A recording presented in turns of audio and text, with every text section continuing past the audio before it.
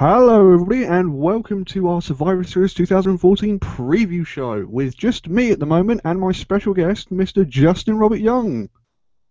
Hi, I like talking about wrestling. I want to make sure that we can try and get Justin on for the big four pay-per-views of the year. So like I said, obviously we can block the wrestling into sort of sections and we can see how things have progressed throughout the year. And the last time obviously we had you on, Justin, was SummerSlam, where I think was it Kieran and me spending about 10 minutes trying to describe or work out our future of John Cena, and obviously you came up with the who gives a shit about John Cena, it's John Cena, which is completely true. Yeah. And now we're going into the Survivor Series with Team Cena and Team Authority. So let's get straight into the Survivor Series, because this is going to be, I think, a very UK Raw-based but into Survivor Series show, because obviously WWE is over here or they've just finished their European tour. They've flown back to America now.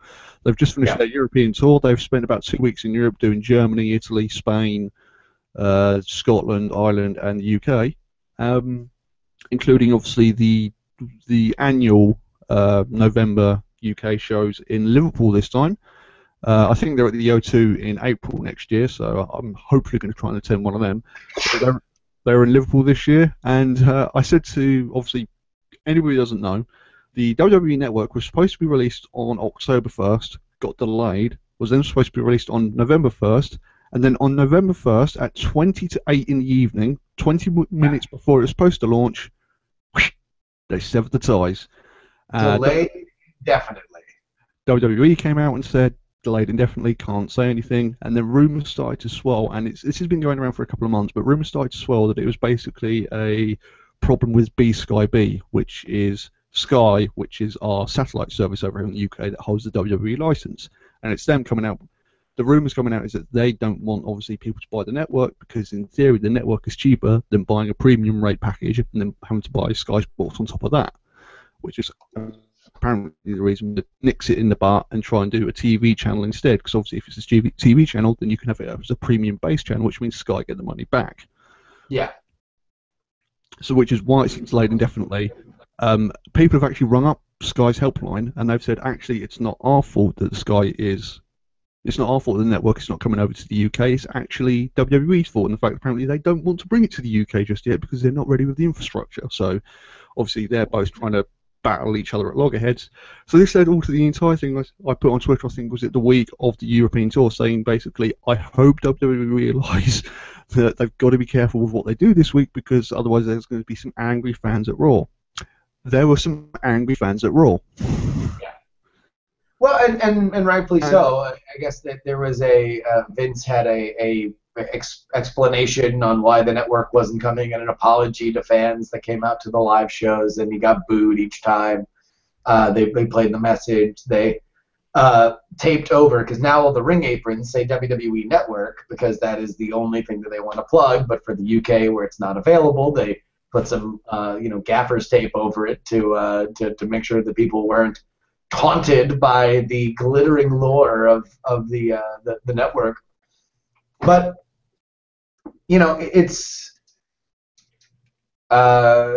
it's gonna happen. I mean, the question. I mean, what I've been told, or made to understand rather, about the network in the UK is the problem is bandwidth and making it pay for itself without making it more expensive.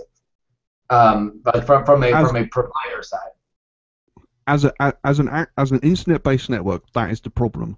But the biggest problem at the moment is it being a TV channel, because if it's a TV, and this is where it gets even weirder, WWE can only be shown at like 2 or 3 o'clock in the morning generally.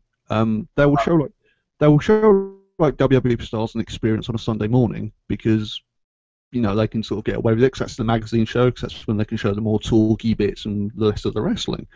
But a lot of the times the wrestling, and the biggest worry is, even though it's a premium-based service, because of like weird UK laws, they can in theory say the network does not go on until like after 8 o'clock, which would mean you would only get 7-8 hours of content, and then in theory, because it's the UK, they could probably choose what goes on and what goes off. So it gets real awkward. But And this is why we had to declare independence from you guys. Just all this BS, you know? Like, this is why we had to leave. I'm just like, I don't want to bring up old wounds, but come on. And it's, well, I made a really crap joke at the time saying it should be called, in the UK, it should be called the WWE Not Work because, well, it doesn't work. It doesn't. No, it did. But, well, here, let's focus on, I mean, listen, we can all agree that the network is awesome. It's what has gotten me back into wrestling. It is just, I had a moment where I was just sitting on the couch and, hanging out with a friend of mine on Friday, and we're like, you want to know what? Let's watch an awesome Survivor Series that either of us have ever seen. And so we just looked it up, and both of us weren't watching in 01, so we watched the 01 Survivor Series, which paid off the alliance angle, the invasion angle. And it was the alliance angle. All right, listen, say what you will about that angle, which, I mean, like, I was not watching week after week. I don't remember it, so I can't comment on the angle. That pay-per-view is a masterpiece. That pay-per-view is great on every level. Like, the storytelling's great, the finishes are great. Heyman and JR as the announcing duo are, I mean, I think it's Heyman's greatest announcing work. Like, he is, like, so many times, especially in the last 10 years, you've seen, like Michael Cole or, play a heel announcer or a more, like, in-character announcer, right? Mm. And it always is just grating and taking away from what's on, what's in front of you and everything. It was amazing to watch that done right. To watch Heyman be able to be in character, needling JR, like coming out of the match to, like, the two-shot of them at the desk and him just, like, breaking the promo setup just to screw with JR and JR reacting perfectly, just, Jim Cornette could replace you tomorrow. Like, just getting, like, angry, squabbling. It was so great. And I would highly recommend people going back to watch that. And don't let the, how weird that invasion angle got, taint it. I will agree. If you take that event as a separate event, it's a masterpiece. But Yeah. as soon as you put logic into it and you realise how that all ended up to that event, you just want to kill yourself. Not kill yourself, but you just want to, like, go, why did you make that event? Like, I mean, but it's something. What's amazing about it is that really it's the pay-per-view we always. It's amazing that it is a WCW involved pay-per-view that, like, they talk about WCW because it's the greatest WCW pay-per-view that we never saw. It's the blow-off pay-per-view to the NWO that we all really wanted. We wanted the big winner-take-all Team NWO versus Team WCW for, Nitro the next week would be NWO Nitro. And we got things like that, but we never got, when WCW wins, an NWO shirt is never seen in the arena again or something like that. Which would have, that's what you needed. You needed that. And then you can always bring them back, right? You can always resurface them, but it's like, it did a great job of just ending it. Like, that is a blow-off. Here's the funny thing. I'm trying to think which game it was. I think it was WWE. Was it 12 or 13? No, it was 12. WWE 12. They done a career mode where you played as three wrestlers. You played as Sheamus, you played as Triple H, and you played as a created wrestler. And it was kind of like each storyline interweaved with the other eventually. So you started off with Sheamus, and then Sheamus faced Triple H at SummerSlam. And then you went into Triple H's story, and Triple H's story went all the way up until, like, October. And then you played as your created guy. Your created guy's story was almost like if the invasion was done right, in which, I'm not joking, 6 elimination tag team match at WrestleMania, in which the Team WCW won, and they've done the whole thing, like, the credits going up, and you're thinking, oh great, that's the end of the thing, Team WCW wins. And then all of a sudden the credits stop, and it's Kevin Nash in the ring going, fooled you, didn't I? And then the next month you build up to a final match, which is War Games. Yeah. That's great. it's a really good storyline for that like final 6 months. If you can ever Xbox 360 and get a copy of WWE 12, it's a very interesting storyline because it's done in a way that makes you think. Because it's Yeah. not just a case of, oh, we're going to get the bad guys and the good guys. It is literally like, oh, we'll get Rey Mysterio. Rey Mysterio is a massive guy in WWE. Well, he joins WCW, and you're like, Yeah. whoa. Well, but that was one of the biggest criticisms about that angle, though, right? Is that like the alliance was half WWE guys that had just defected, In a WWF and versus WCW match, I think 8 of the guys were actual WWF contracted. Well, the final 4 wrestlers. were Kurt Angle, Stone Cold for the Alliance, and The Rock and Jericho for WWE. Although here's the one thing about that pay-per-view, that 01 Survivor Series. Guess how many times Rock gets the microphone? It's got to be a ridiculous amount, isn't it? I mean, he's the hottest person. He had just gotten done filming Scorpion King. This is like, he could not be bigger. I haven't watched this in ages. I've got to say, it's got to be at least double figures because he must have always had that mic in his hand. 0. Not a single Rock promo the entire pay-per-view. He doesn't talk at all, and he wins the main event that he pins Stone Cold clean at the end to save WWF, and he gets nothing. He doesn't even talk at all. Yeah, because he doesn't even get a backstage segment. Booker T gets a backstage segment. Test gets a backstage segment. The Rock, nothing. Although Vince, a lot of Vince talking, which I know is another criticism of the invasion angle, is that it became a McMahon angle, you know. But it's always was it the winner is always written. Well, sorry, history is always written by the winners. He bought WCW. No, of course, he's going to flaunt it. My criticism of that angle was that, like, instead of it just being about the wrestlers and about WCW and ECW joining up to overtake WWF, it became about Vince and Stephanie and Shane, who, again, I'll tell you, it's been so long since I'd watched a Shane McMahon match, because he's involved in that Survivor Series. It's amazing how good of a wrestler he is. Like, he is. It's insane how crazy he is.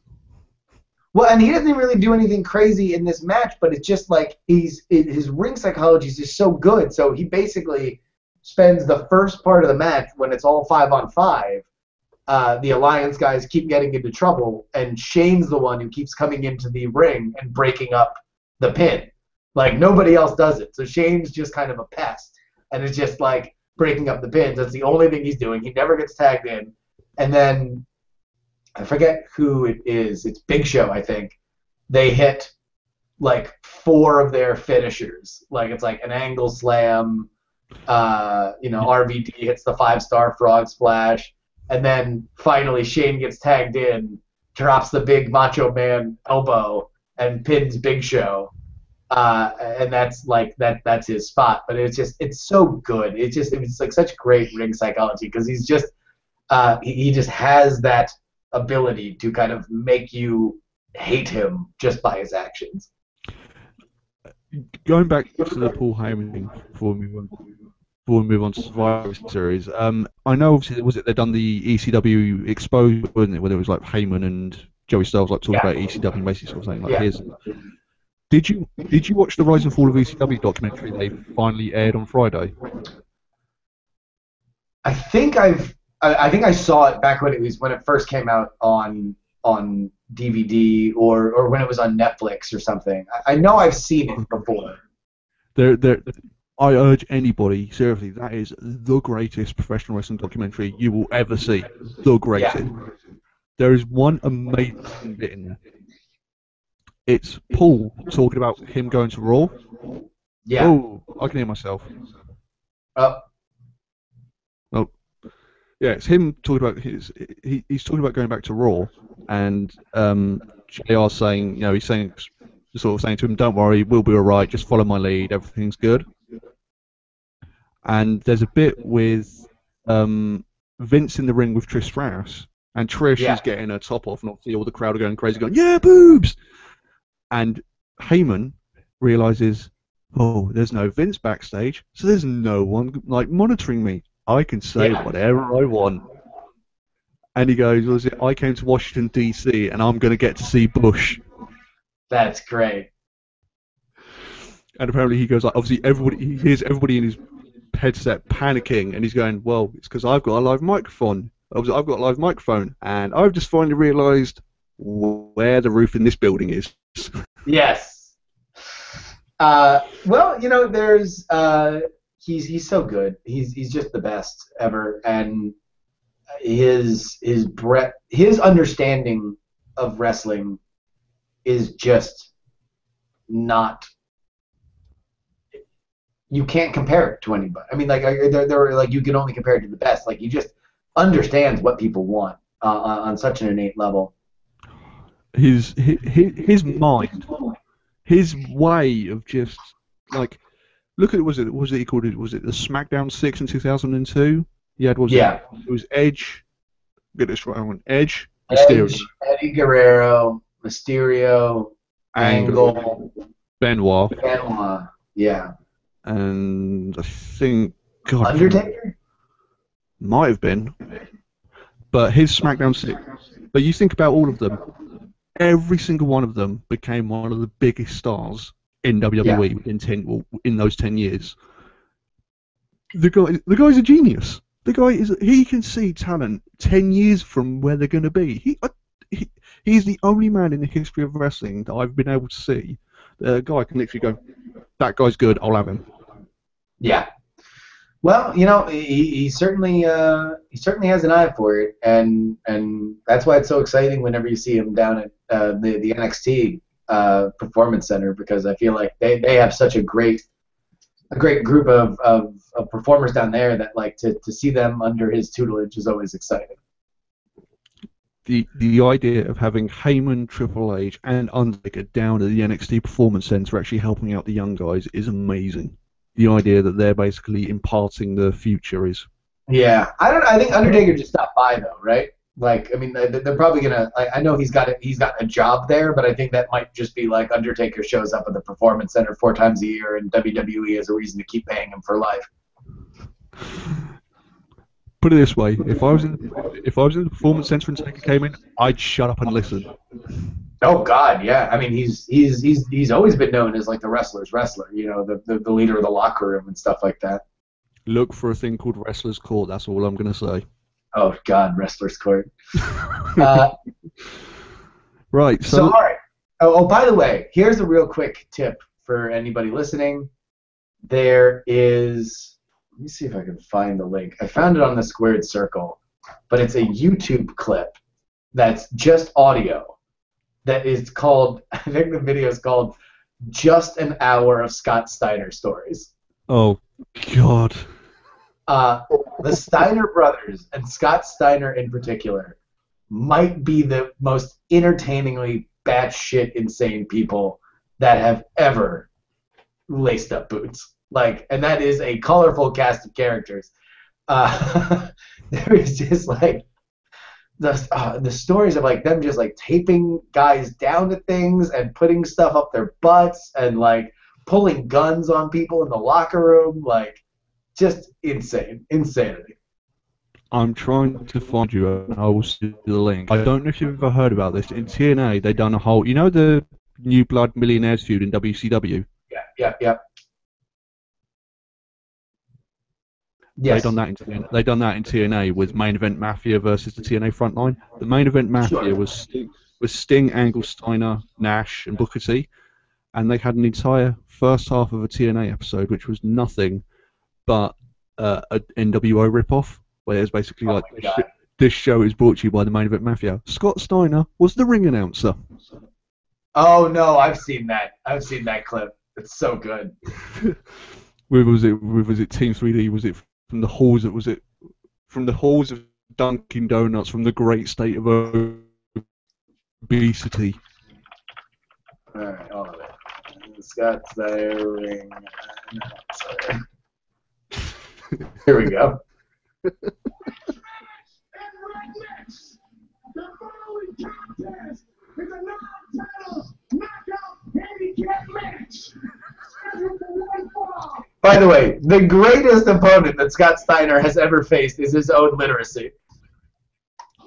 I love my favorite part of that in freezing because who knew these referees have even got names? Oh my God, I know. And also, it's just like he's so struggling to read the stuff off the sheet. It's like as soon as he's yelling at the crowd, he's so comfortable, but he just does not like reading. You can tell. And it gets even better. I don't know if you've watched that entire first half of the episode. It's Kevin Nash and Booker T on commentary, as was it as Chet Snow and Black Lemon.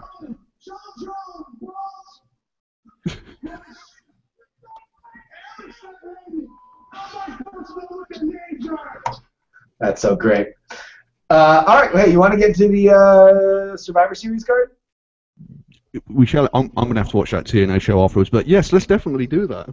Oh, and here we go. No, I'm seeing it right here. It's 1 hour and 30 minutes of Scott Steiner stories. It's there on YouTube. Just search. That's the title. Is 1 hour and 30 minutes of Scott Steiner stories. Here, actually, before we get into it, let's just go. I'm going to go to a random point. A random Scott Steiner story. Let's see if this works. There, it means it doesn't look like a staged and predetermined. What you want to do is you want to put a sense of. He goes, "You stood up to Steiner. They think you're a demigod." I go, "Really? You really go? Get the fuck out of here." So come on, tell me, Johnny. And we go, "Johnny, we're fucking out of here." He goes, "Yeah, you guys should go." Diamond Dallas Page, ladies and gentlemen. All right, let's talk. I mean, I guess there's not a whole lot on the card right now. You have the Divas match, you have the Bray Ambrose match, and you have the still. We don't know exactly. I think we know Team Authority. No. We know Team Cena. We don't know Team Authority. Oh, there we go. Sorry, I had internet lag there. We don't. So yeah. What are the state of these teams right now? We have with Team Cena, John Cena, Dolph Ziggler, Big Show, Sheamus, and a fifth guy to be announced. Team Authorities is Seth Rollins, Kane, Mark Henry, Rusev, and a fifth guy to be announced. So Ryback's the fifth guy on Cena, right? I have this weird feeling there's going to be a turn at Survivor Series and it's going to involve Ryback. But it's just on which team is he with to begin at the start of the match. So wait, so you don't think that Ryback settles on one of them by the blow-off Raw? No. I think somehow he either gets involved in the match and alludes to being a favoured of that team, i.e. he looks to be the good guy at the moment, who will go with Team Cena, and then somehow on Survivor Series he'll do the Kurt Angle, whoopsie doodle, I'm going to be on the opposite side now. Yeah. But let me here. Let's get into fantasy booking. What if this? He says, all right, I'm going to be on Team Cena because fuck the Authority. I'm with my bros here. And so now you have Steph, Triple H. This is their phony baloney jobs. You know, they got to make sure that all this stuff goes the way that it's supposed to. Enter stage left, the oily yet placid calm of Paul Heyman. He says, well, if you have an empty spot, there's always the reigning, defending, undisputed WWE champion, his client, Brock Lesnar. And now that's your Team Authority. I've just got a text from Kieran. I'll just show that. He probably won't go through clearly. But all I've got on there is, internet's died, go on without me. If not back by tomorrow, avenge death. Predictions are Authority, AJ, and one for matches announced. So look,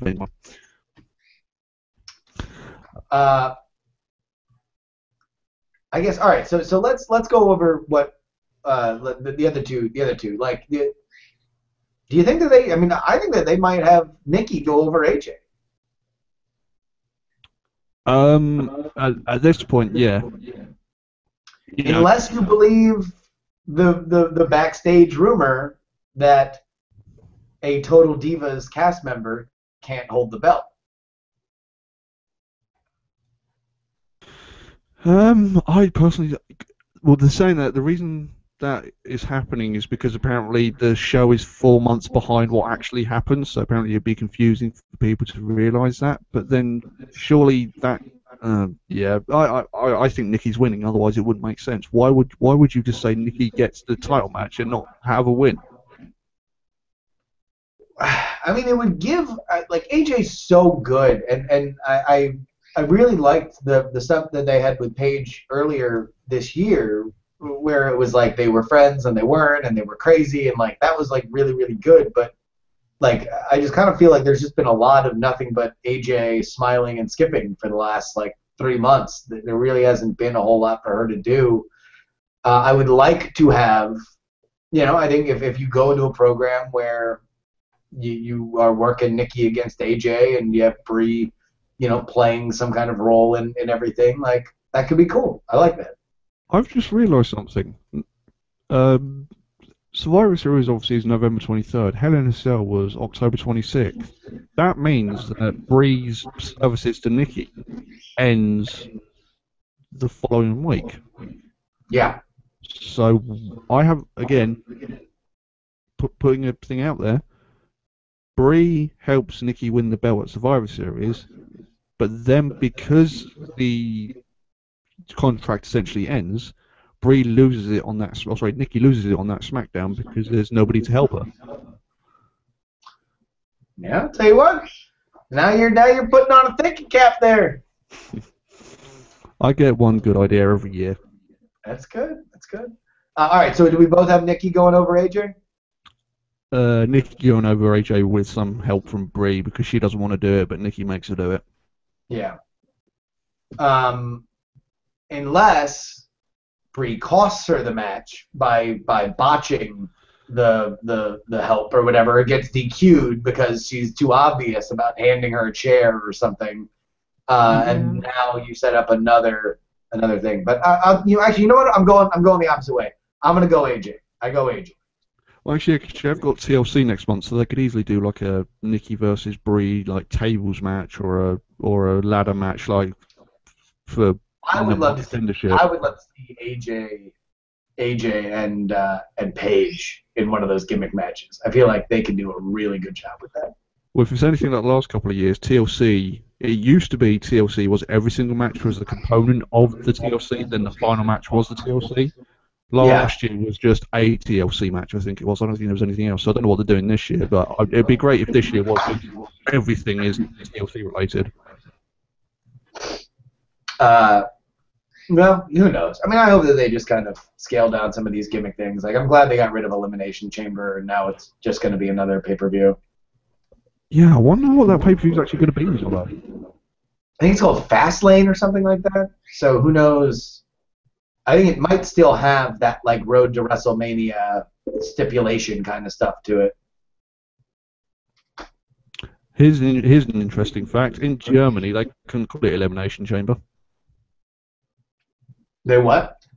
In Germany, they actually couldn't call the event Elimination Chamber because of laws regarding Nazi imagery. Oh. It had to be called No Escape. Learn something new every day. And it turns out they got, in Germany, the Elimination Chamber isn't just a gimmick. And the other one also I know is a Fatal 4-Way. You can't call a Fatal 4-Way in France. It's like 4-way fray. Really? Mm-hmm. Frogs. I only know that because actually I'm not joking. Like in 2010, they had one pay-per-view called Fatal 4-Way. Well, yeah, that was the NXT pay-per-view, right? The NXT was Fatal 4-Way, the last one, NXT Takeover. No. This wasn't the NXT. There was an actual WWE pay-per-view in 2010 called Fatal 4-Way. Yeah. Yeah. But that's what they called NXT Takeover. The most recent one was Fatal 4-Way. Yeah. Yeah, no, they had a pay-per-view in 2010, 4 years ago, called Fatal 4-Way, which was essentially like a sub debut of the Nexus. Ah, yeah. All right. Well, Bray versus Dean. Who goes over, and what do you want to see? Like, this match is done. Are you done with them? Like, do you want more of this? I think it's been kind of underwhelming. I mean, the promo work has been really good, but it hasn't exactly popped. I feel like WWE has really written themselves into a corner with this, like, Bray has mystical powers stuff, and turning on the lights, turning off the lights, taunting, kind of stuff. I'd like to see him just mix it up a little bit more, not be so removed. Especially with if this Bray Wyatt thing is true, and he's gotten rid of Harper and Rowan in favor of this, was it the Ascension now apparently? Yeah. I don't know. I like the idea of Bray Wyatt being this new pseudo Undertaker essentially. Like he's now the new flicker the lights. I'm the bad guy. Ooh, look at me, I'm the spooky guy. But it's you can't always retrain the wheel. You can't always retrain and do the same thing over and over again. Kane worked, Undertaker worked. It's not working with Bray Wyatt.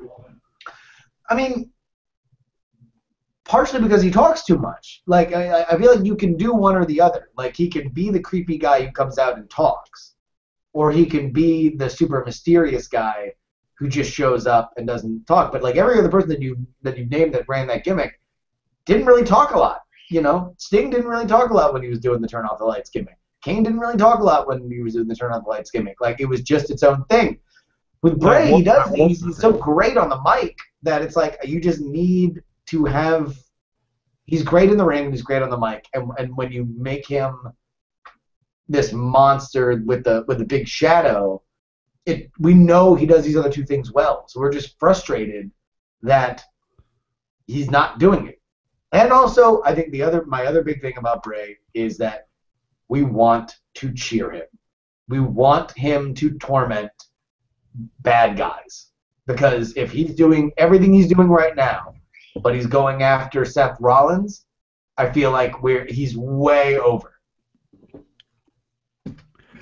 Is that a difficult thing? Because again, Kane as a face worked. Taker as a face worked. Would Bray Wyatt, in the current gimmick he has, doing nothing but attacking the bad guys, would it work? He cuts face promos now. I mean, like, all of his promos are about, the people that doubted me, and like, if you just tone down the megalomania 5 degrees, right? And it's not just like, I am the healer of the world. But even then, if it's like, I'm going to correct the world, I'm going to fix the world, and the problem with the world are sellouts like Seth Rollins, huge pop, right? Like, everybody, he does so many face things. He gets the cheap pop. He does the Mick Foley cheap pop when he comes to the ring. That's true. I'm just trying to think, because obviously I'm trying to think. Metro area. We're here. Everybody loves it.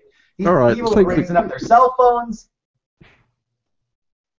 Let's take this, okay? Then he turns face, because for me, Survivor Series. I know Survivor Series for me is always my beginning of WrestleMania. It sort of gives me the idea of like, okay, this is where they're going. Where do you see Bray Wyatt at WrestleMania next year? Because at the moment, I have absolutely no idea what he's going to do. Well, here's the problem. The problem is that the reason why they won't turn him face is that, name the other non-authority bad guys. All the bad guys, all the heels are in the authority. The major heels that could, like, sell a pay-per-view are in the authority. So they need bad guys that aren't there.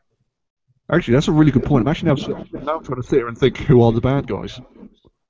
I mean, Rusev. It's Rusev, Bray Wyatt, and maybe Cesaro. Like, those are the people that you can match up with your faces in a pay-per-view. They have a lack of bad guys.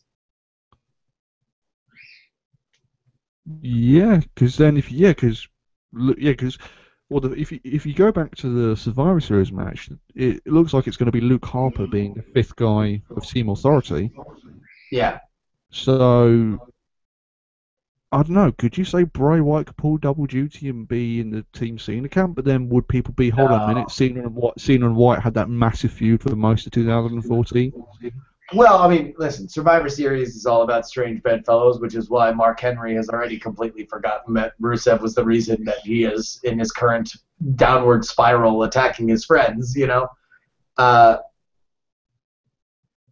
Which, by the way, True. it is kind of amazing that Big Show and Mark Henry like are still as Feuding. compelling as they are in the ring, like this many years into things. I swear to God, they have actually, each other have turned on each other every single year for like the last 4 years. Like Yeah. Mark Henry turned, then Big Show turned, then Mark Henry turned back, and then Big Show turned back. Yeah.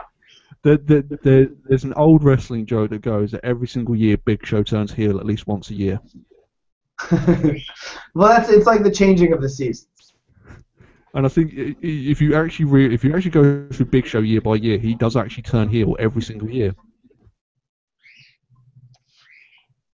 That's funny. All right, so Bray Wyatt and Dean Ambrose, who do you got winning?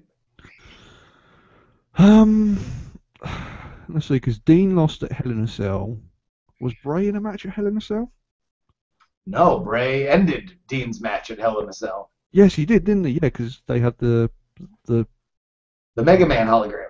Yeah. Which was apparently I've read also was it the voice and all the noise was a Bray Wyatt promo played backwards apparently. It was him doing what backwards? But apparently it was a Bray Wyatt promo played backwards. Oh, really? That's great. Yeah. Apparently, I don't know if people have been able to figure out which one it was, but from what I've heard, apparently it might have been one of his opening ones when he first started in the company, like doing the whole kind of like we're here, we're coming close, I'm here to. So I guess that's where you could say he's doing the whole anti, he's doing the whole I'm completely devil, I'm, but if Dean Ambrose wins, do they have to kill the feud? I don't know. It depends on what you want to do with Dean next. You know, because Dean, if you look at this, if Survivor Series isn't the beginning of WrestleMania, it's certainly the beginning of the Royal Rumble, right? Absolutely. Because if you don't take TLC, the Royal Rumble is the next pay-per-view. Yeah, so it's like you could probably blow off Bray versus Dean at TLC.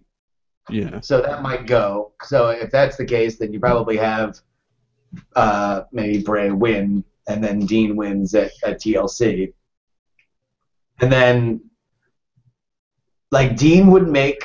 I mean, Dean is very much, the kind of prototypical, he's the wild card, he could win. I mean, I could see him being, like, the final 4 or the final 2 at the Royal Rumble, in the Royal Rumble. Like, just being very, being one of the guys that's close to winning and probably not winning. So, do you see, how about this? At Royal Rumble, the final, let's say 5, you have all 3 members of the Shield, so Reigns, Rollins, and Ambrose. Stick in another member of the Authority in there. What do you want? Put Bray Wyatt in there. Yeah. And then that way, to me, you put those 5 in there. I mean, obviously Kane's there to do the whole Rollins deal, but those 4 in there.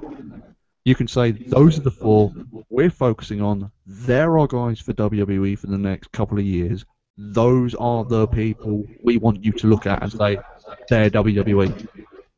Yeah. And it's exciting if that's the case, because they're all really good. So here's an interesting thing then. So, like I said, obviously this is I use Survivor Series as a WrestleMania build-up. Yeah. Where do you think this all leads up to with WrestleMania? Where do you see WrestleMania leading up to? Hopefully a good place. I mean, I think you got a lot of interesting pieces that you can shake up in a lot of different ways. I hoped that the Hell in a Cell ending was WWE for Rollins and Ambrose, was WWE saying, okay, we can't blow this off right now. We got to save this for WrestleMania. Let's make this the WrestleMania feud, the Rollins Ambrose. We blow that off at WrestleMania, which I would be very excited about. And then I don't know. I mean, it sounds like they really are still they have a boner for Reigns going over Lesnar at WrestleMania. I think that could be a good match. I don't think I think it'll be outshone if you have Rollins and Ambrose on the card. I think they're going to probably put on the best match, the most memorable match. But who knows? I think things change so fast that, like, you know, right at the turn of the year last year, WWE was very convinced that their WrestleMania 30 main event was going to be face Batista versus Randy Orton. You know, like, they were sure of that. And then everything changed, and they got one of the best WrestleManias in history because they had Daniel Bryan wrestling two amazing matches on the same card. So now, I mean, you said this back when we were talking SummerSlam. Do you still believe that if Batista was to come back now, would he be more perceived as, or would he be more liked as a face now rather than before? Oh, he's a face. You can't bring him back as a heel now. Because of Guardians. Because he's a massive star with a extraordinarily likable character that wasn't all that different than who he is, right? Like, he's a big, goofy, lovable guy, and he plays a big, goofy, lovable character in Guardians of the Galaxy. They just need to have him be sort of more of him, you know? And yeah, he can't go back. He can't go back to being a heel unless you make him do something really despicable. So, I mean, you've always said, obviously, you know, like the John Cena heel turn, and I've heard so many other people talking about it. What would be your John Cena heel turn? What would be your thing to say to the world, this is how you turn John Cena heel? Well, so here's the reason why he hasn't been heel. He hasn't been a heel because the same reason why when you're talking about the bad guys, right? Like, you need, like, it's like with betting, right? When you set a betting line, you're not setting it because you think that's what the outcome will be. You set a betting line because you want to generate the most amount of action that will come in on both sides. Yep. For your roster, a professional wrestling roster, you need to have an equal amount of good guys that fight for truth, justice, and the American way, and bad guys that are menacing shitheels. Right now, if you turn John Cena heel, it is a nuclear, like, explosion. It is a huge black hole. And you need a good guy, a face of equal caliber to shut him up, you know, or else you've wasted. Like, you know, if you just run Sheamus against him, you know, and you know, Sheamus is the one to shut him up, then why? You know, you can have that match no matter what. Like, and really, Sheamus doesn't get over with the crowd. That's got to be something that you have somebody go from a good babyface to a main event babyface. So he's got to be someone that can build the Cena void then. So that's why if you look at, like, Roman Reigns, that's what they want to make Roman Reigns, from a guy to the guy. They think that he has the look. They think that he has the talent. They think that he has everything that they need to do it. He just needs seasoning. But if you wanted to give him that big moment, the John Cena that sells out to the authority and is like, well, you want to know what? I'm tired of getting my ass kicked. You stupid kids never gave me anything. All I had to do was just come out here and be Mickey Mouse while I get booed by people. Well, you want to know what? I'm sick of it. And that's why I just punched this child with lupus. Now you have Roman Reigns come in and, you know, shows him what for and yells, believe that, and we're done. I think the majority of the whole Cena heel turn is just how it is initially handled. I think afterwards you've got anything you can do. It's just how do you turn him heel is the question. Well, I You mean, can't. see, You can't just. I You disagree. can't I just mean, you turn can around turn and him heel go. very easily. I mean, like how he turns heel is kind of inconsequential to me. It's who do you pay it off with? You know? Who does he heel on? Well, yeah. I mean, who do you match him up with? Like, you now have a really hot angle, but it only matters if there's both sides to it. The only person that he could do it with at the moment is Roman Reigns, because it's either Roman Reigns or Dean Ambrose. So, but then again, at the same time, they did Cena and Ambrose, and the crowd were 60-40 for Ambrose. Well, I mean, imagine if they were 100-0 for Ambrose. You know, if Cena was a heel, you know, they would all be cheering for Ambrose. Which is what you want. You know, if you're trying to manipulate the crowd, you want that you want that whole arena-wide yes chant like they had last year. If you want to manipulate the crowd, what you do is you put out a 69-year-old owner of a company to come out and say, "Just enjoy it, damn it." That is Have how a good time, damn it. All right, so I have Bray winning. Do you have Bray winning? I think I've got Bray winning definitely for this one. So Team Authority versus Team Cena. The authority is on the line by way of the Supreme Authority, Vince McMahon. So the authority's winning. Well, They're not going to break up the why do authority you now. do that angle if you don't? Well, it's like you know the Bella stipulation, right? It's like the only thing that's interesting is if Brie has to be Nikki's personal assistant. You know why? It's not interesting if the authority wins. It's interesting if the authority loses. Because if the authority loses, then it turns into rather than it being a power struggle of the corporate guys have finally got over it, then turns back into it's a McMahon storyline again, and it's the McMahons fighting against each other, and then it'll probably end up with Triple H and Vince McMahon, and that's a match I don't want to see again. Listen, I'm putting me down. I have Team Cena winning. I have the authority being de-authoritized, and then Vince McMahon comes out, says, "Ladies and gentlemen, your new Raw GM," points to the Titantron, and Cult of Personality plays. CM Punk is your new Raw GM. Bearing in mind what we spoke about off air, that's a giant step. It's also not happening, but Yeah. I do have the authority winning. The authority losing. I think Team Cena is going to win. I think it might come at the cost of some chicanery.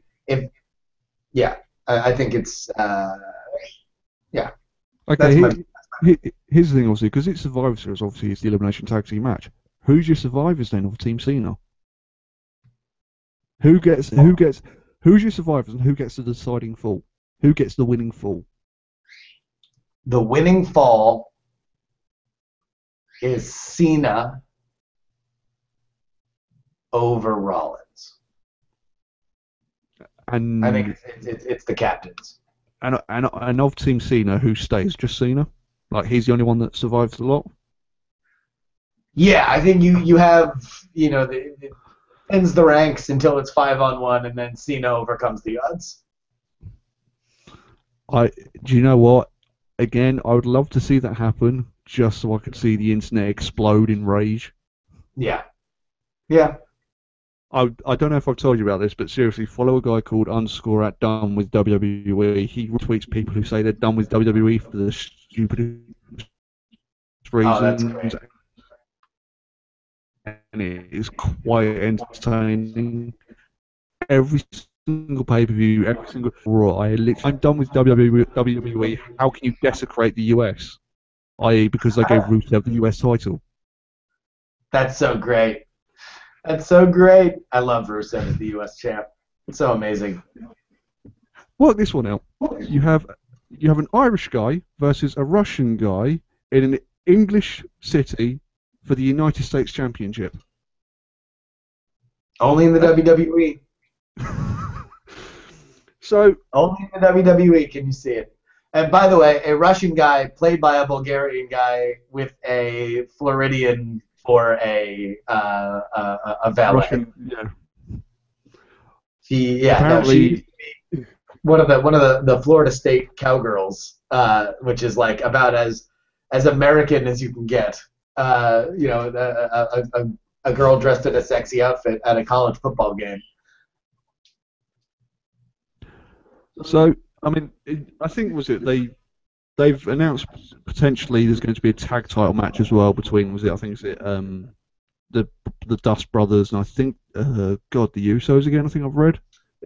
Well, no, they're mixing up all the tag teams, right? Because they had the Matadors go over the Dust Brothers in single competition with the distraction. So I wouldn't be surprised if it was a Dust Brothers versus Usos versus Matadors versus who else? Who else would be in that tag team mix?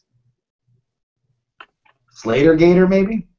Possibly. I've actually, I've actually just thought of something the Authority could do. Because whilst they're still under power, Dolph Ziggler is still the Intercontinental Champion. So what's not to say he doesn't have to pull double duty that night? Oh yeah. He has to defend the Intercontinental Championship. Put him up against a big guy that's not in the Elimination Tag Team match. Watch him get absolutely battered, but still retain he's absolutely battered. Goes into the main event. That would be setting up Ziggler for quite. I think the internet wrestling community would be very, very happy with that because that's their boy getting a real big spot. They did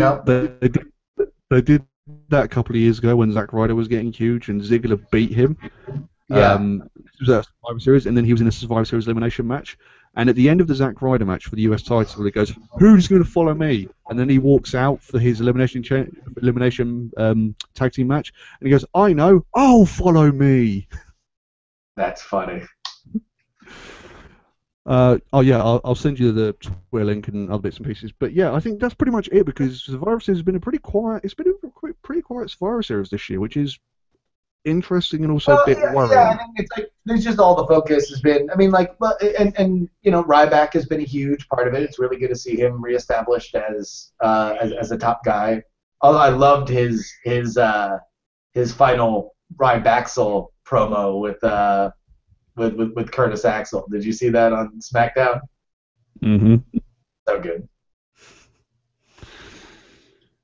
There we go.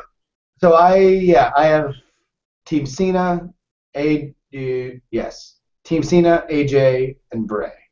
So you're going with a possible full face win? No, Bray. I have Bray over Dean. So it's Bray. So we're just sort of saying Bray's pseudo face at the moment. He's like going between grey. No, Bray's a heel.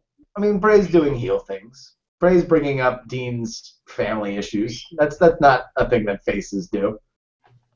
Oh, also for the record, before we go, Randy Orton's RKO to Seth Rollins a couple of weeks ago when he first left the Authority is probably one of the best RKOs I've ever seen. It's also out of nowhere, which is always a real key part of the RKO.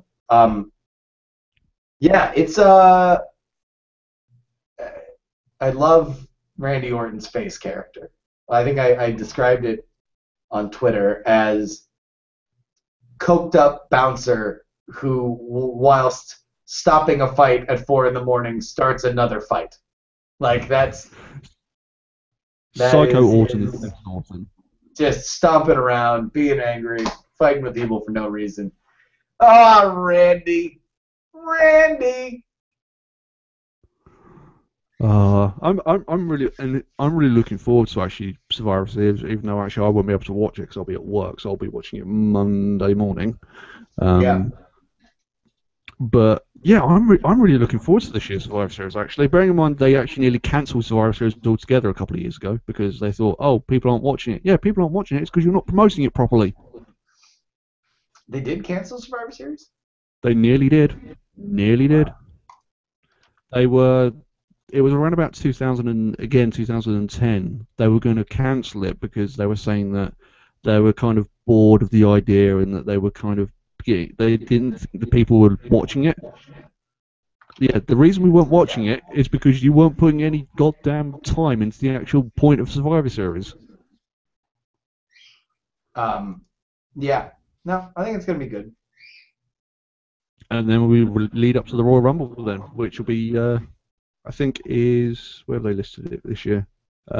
Pennsylvania, Philadelphia. EC dub. EC dub. Well, I think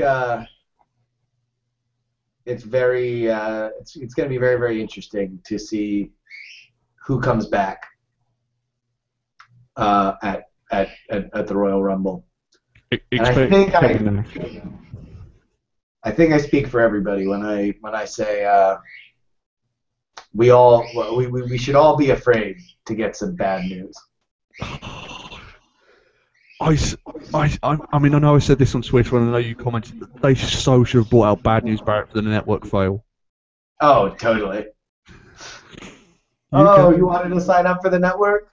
I'm afraid. Well, I'm afraid I've got some bad news.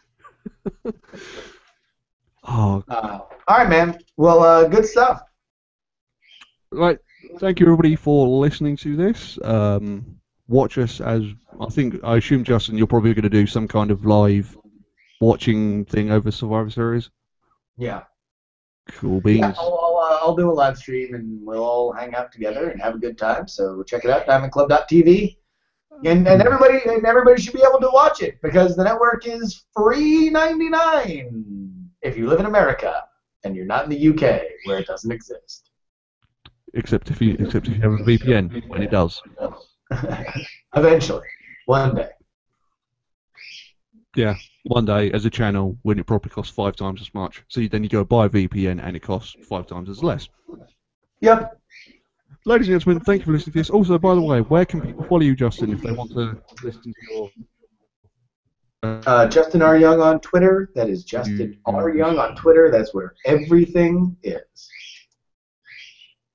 Gentlemen, thank you for listening to this, and we shall see you probably next time to do the Royal Rumble preview.